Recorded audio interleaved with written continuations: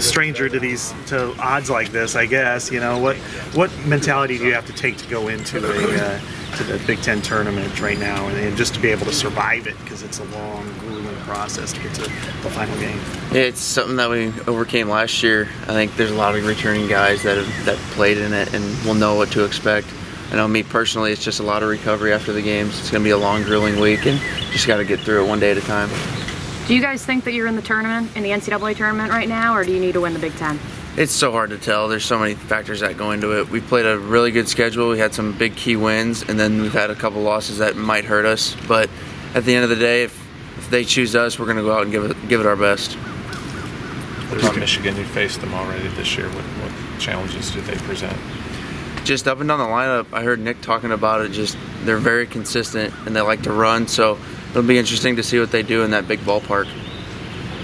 How important is it in a tournament like this to get the first win, to stay at the top? I think it's really big to stay on the top of that bracket, and especially in our side of the bracket, I think we have a better chance to go through the winning side than the losing side. Mm-hmm. And you're kind of battling in that top bracket against teams you might be competing against for the regionals, right? I mean, spot. Right. No, I definitely agree. I think those 4 teams in that top side of the bracket could potentially be NCAA qualifying teams, and if we get wins against them, I think that's just going to help us. How do you approach it? Do you approach it, we got to win this to get in the NCAA? Is it the cliched one game at a time? How do you go into this thing? I really think it is one game at a time. You just got to go out and play each game, and every day is going to be a new day, and not everything's going to be the same, and just go out and play the way we've been playing. I think we'll be fine. How are you feeling about 9 a.m.? It's going to be early, but it's nothing that we can't overcome. There's been a lot of adversity this year, so I think it'll just be one more thing we can check off the list. How has this year been different than last year?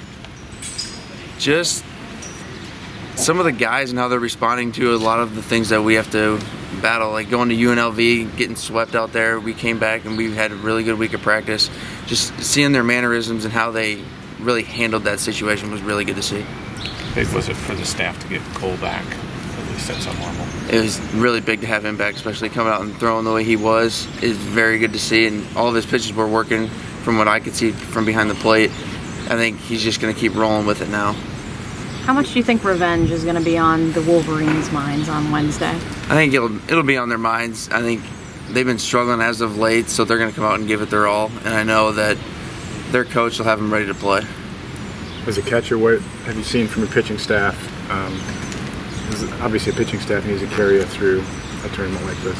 Yeah, I think everything that they've been doing and the hard work they've put in all year, they'll be able to withstand this run that we're going to go on down here at the Big Ten tournament throughout the week.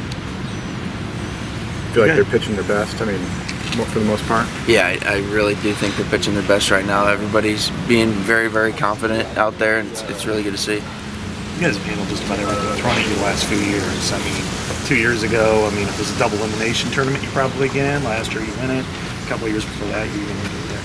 I mean, how much do you think the fact that you guys are so battle tested will help you in this type of environment? I think it's going to be what will get us through it. Being in this tough schedule that we had throughout the year, it's just going to pile on to what we're going to be able to do down here in Omaha.